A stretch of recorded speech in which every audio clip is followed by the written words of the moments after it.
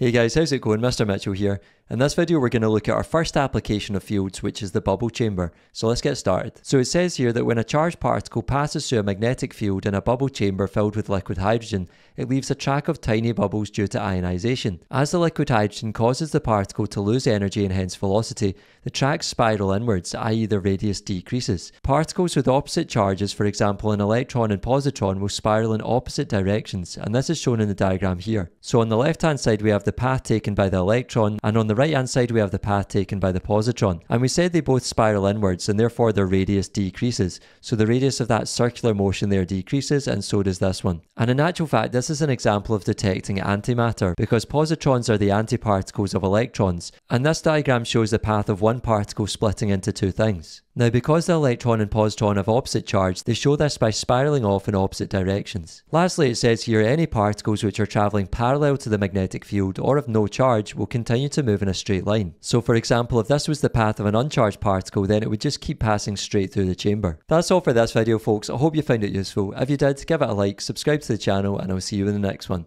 Take care.